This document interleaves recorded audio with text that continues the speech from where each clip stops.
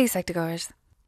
Being in a relationship could be one of the most fulfilling experiences to have, especially when both partners are committed while also prioritizing their individual needs.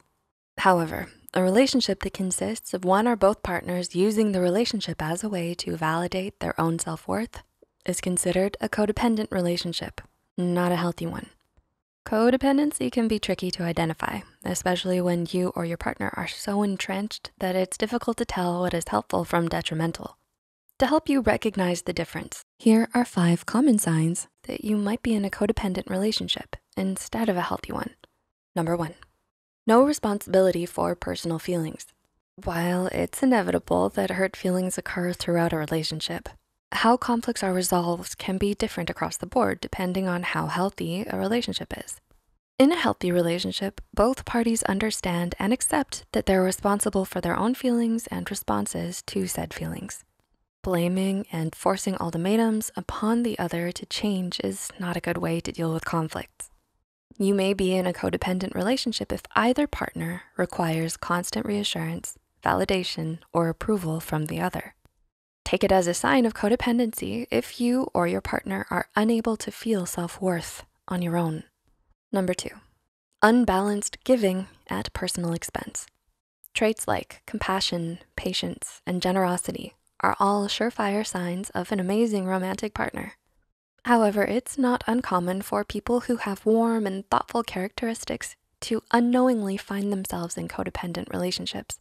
Partners who continue sacrificing their own needs for the needs of their partner tend to be prideful for living up to their ideals of being a compassionate, patient, and generous partner, while at the same time feeling depleted, dissatisfied with the relationship, and taken for granted by their partner. The need to be constantly prioritizing their partner's needs can be mentally and emotionally toxic. If you or your partner fall into habits of pleasing the other at your own expense, find ways to communicate with one another to reach solutions that could benefit both sides.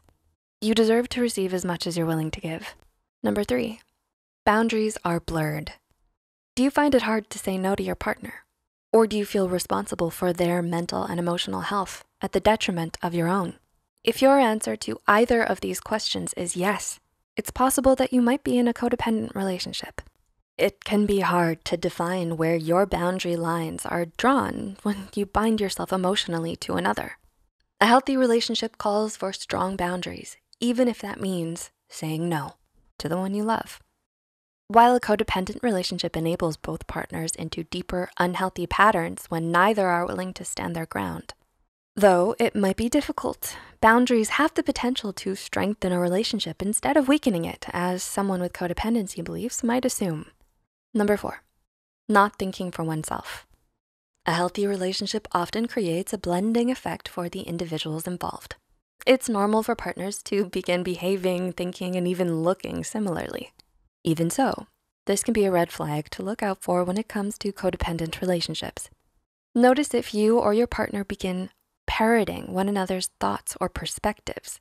While it can seem harmless to agree 100% with everything your partner thinks, this pattern can potentially lead towards an eventual harmful belief that someone else will always know better than you, or worse, that they know what's best for you as an individual. One way to grow out of this behavior is to consider your partner's thoughts against your personal beliefs and perspectives. Try to stay true to yourself. It will add to your level of independence and self-assurance. Number 5, losing sense of self. Most dangerously of all, a codependent relationship may cause a loss of sense of self. People who fall into codependent relationships often do so without realizing that they're looking for someone to validate their identity. But in their search, they may have sacrificed too much of themselves. To combat this from happening, be sure to prioritize both your needs alongside your partner's and never feel that being in a happy and fulfilling relationship requires you to sacrifice your individualism. The difference between sacrifice and compromise is considering yourself. To think of and consider the well-being or benefit of oneself while doing the same for another. Maintain connections to those who supported you even before your relationship began. Continue nurturing the hobbies or interests you had before your partner entered your life and find new ones to enjoy together or alone. Do you relate to any of these signs? Not all forms of dependency are negative. While codependent relationships are unhealthy and detrimental, It's possible to build a relationship on the principles of interdependence instead. Interdependence calls for both partners to approach the relationship with a balanced sense of self to support one another towards becoming their best selves in both their relationship and individual lives. Did you find this video insightful?